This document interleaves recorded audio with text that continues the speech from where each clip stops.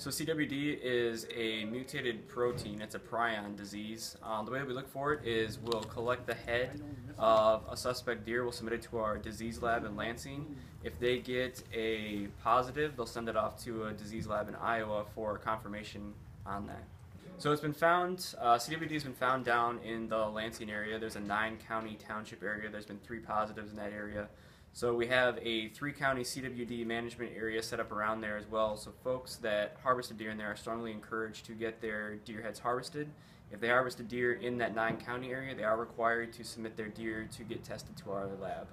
Hunting seems to be up this year compared to last year's. The temperatures and just the weather in general is in stark contrast to last year. Last year, opening weekend was fairly bitterly cold.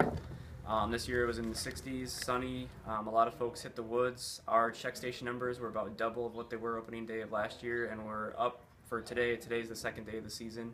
We're already at 40 before noon.